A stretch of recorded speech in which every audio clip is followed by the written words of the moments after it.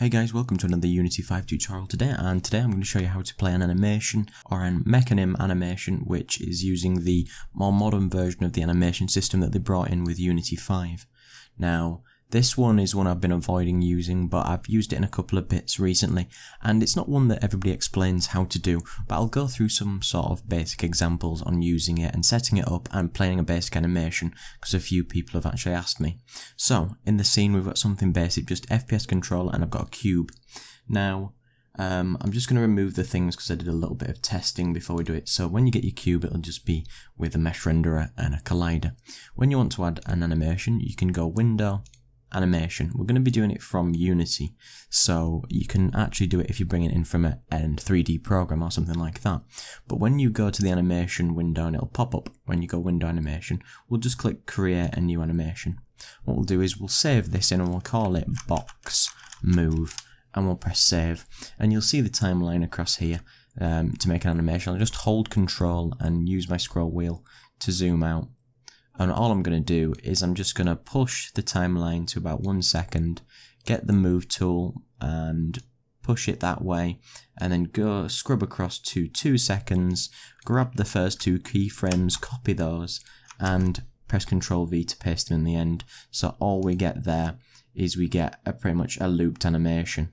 And we could adjust the way it actually moves by adjusting the curves and things, but for the sake of this, here's your animation, and you want to know how to play that on Mecanim and things like that, because say on our cube, you get the Animator component, and say we press play, it'll just play automatically forever, and you know, we want to be able to control when it actually plays.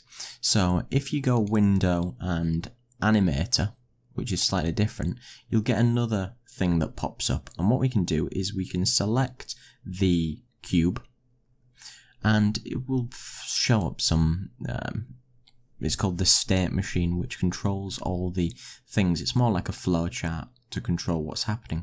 So it'll show the state and exit and things like this, and I mean, I'm not 100% clued up on everything, but what this means is that it runs through and it'll instantly play the animation, and if we double click it, you can see that it's looped.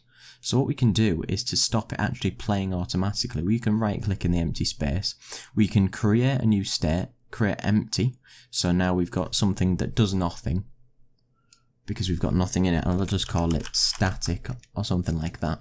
So then you can see there, and what I'm going to do is I'm going to right click my static and say the set as the default layer. Now the entry then runs to the static object that we've got.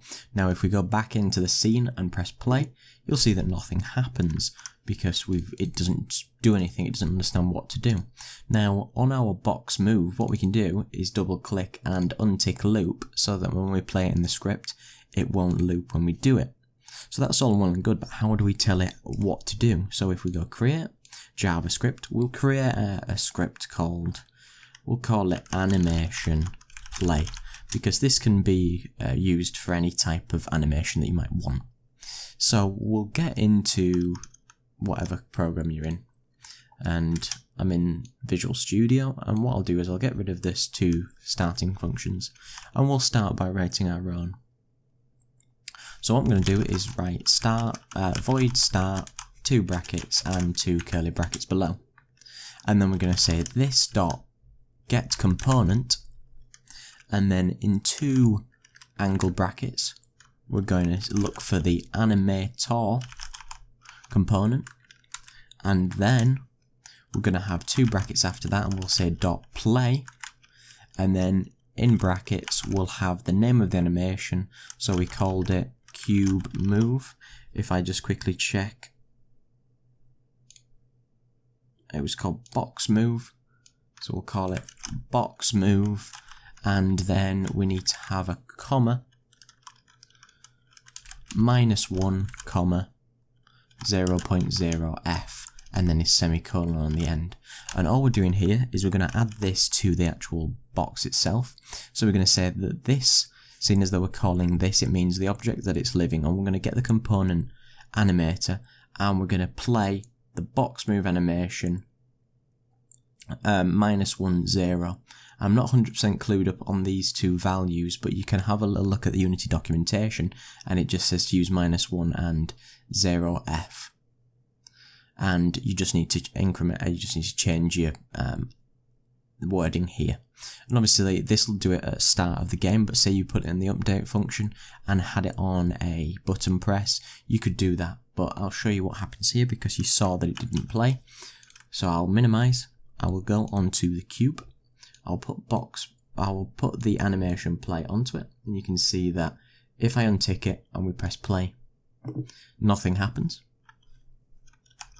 But if I tick this, and at the beginning it should just play the animation as so.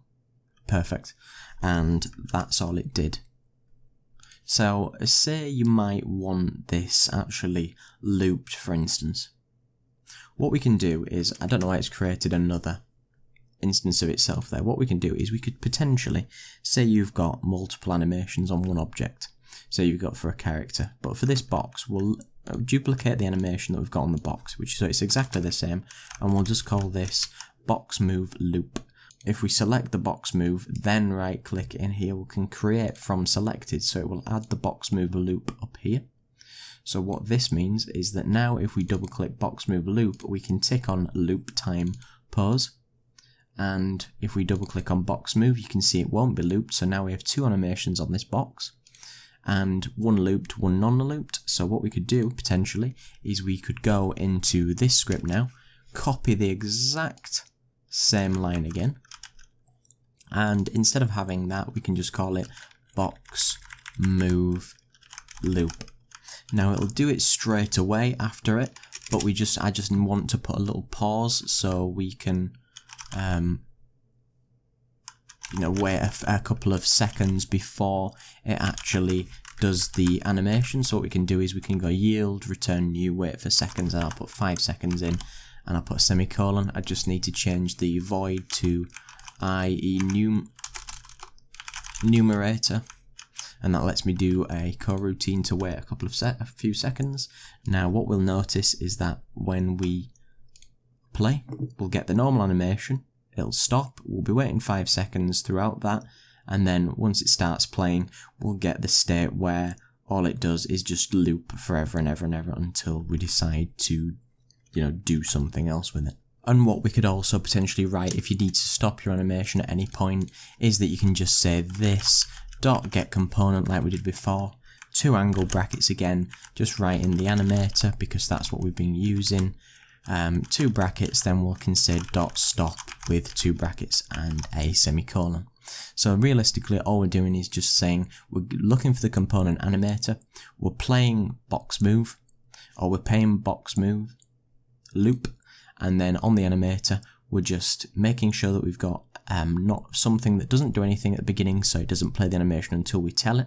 Obviously if you've got a character, this could be idle, and then we've got box move and box loop, one which loops and one which doesn't, and we choose when to play them accordingly.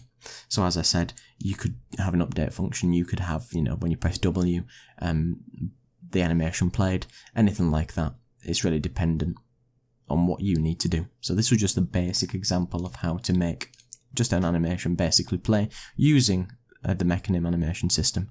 So thanks very much for watching. Don't forget to like, comment and subscribe. Cheers.